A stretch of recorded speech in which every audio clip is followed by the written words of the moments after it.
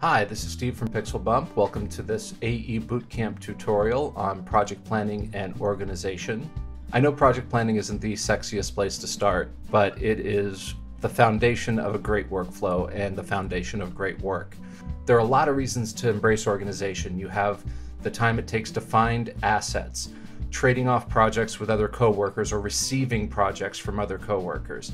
After you've worked professionally for a while, you always have a project that you think you've fully delivered, but the client can always come back for one more change. So pulling that old project back, setting it up quickly, getting the changes done can save you lots of time and lots of headaches. So let me introduce you to the project structure that I have been using for many years. I've been able to get this project structure implemented at 3 different studios here in LA. It's a very basic structure. There's a folder for projects, a folder for elements, a folder for pre-renders, and a folder for final renders. Let's dive into the projects folder. Here we have a folder for 3D, for After Effects, for edits, for tracking data, and color. It just keeps all your different project files nicely organized. And of course, you can always add more to it. Here in the Elements folder, you're going to find a folder for raster, for vector, for video files, audio files, fonts, and docs.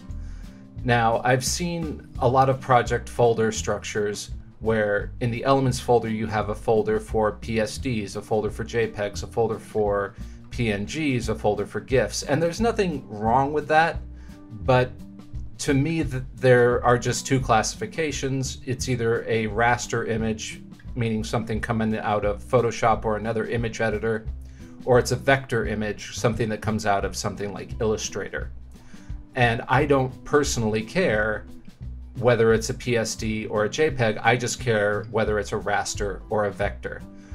So that's why I've set it up this way. If it's easier for you to remember JPEG, PNG, PSD, and you like that kind of flat folder structure, then feel free. It's not important that you set up your folder structures this way. It's important that you have a folder structure, so do what works best for you.